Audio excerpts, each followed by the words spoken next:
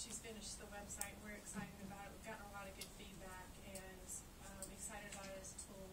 One of the things we did look at when we looked to design the website was if you were an individual looking in Lowndes County to locate or Valdosta, what do you want?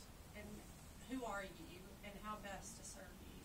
Hence why you see site selection, workforce, and business development. And that's why it was designed that way, to make it more user-friendly and accessible to those. Did we ever advertise our website in the Georgia Trend magazine? Actually, we do have, in March, we'll have a piece on the Valdosta-Lowndes area. So we're partnering with the city on that ad, and we'll focus. It'll have a link to our website. And it is now buildlowndes.com, but I do want to clarify something, that we will still have industrialauthority.com. So if you Google industrial authority, we're still going to come up the exact same way that we came up before. We still have that domain name.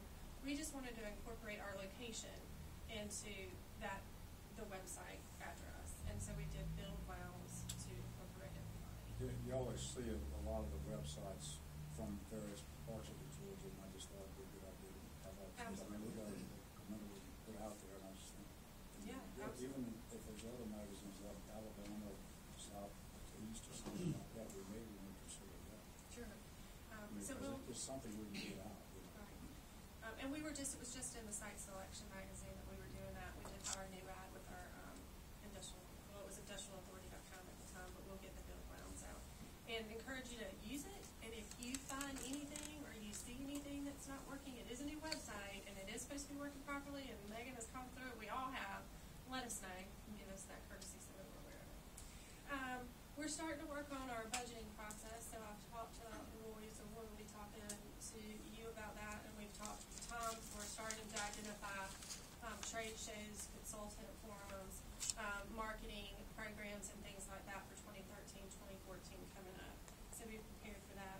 We have, as Allan said, remained very busy as it relates to existing industry and prospects, and we're looking forward to 2013, so we're excited about those things. Just again, reminder, Georgia Quail Hunt comes up at the beginning of February, so we'll be taking off for that.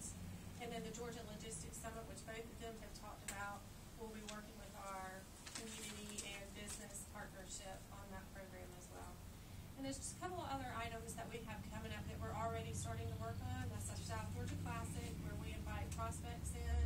We use that as a marketing event to showcase our community in the region, so we're starting to proactively work on that. And we're also starting to work with the meeting that we'll be having with the Board of Directors for the Department of Economic Development sometime in February, so we're planning on that as well. So a lot of activity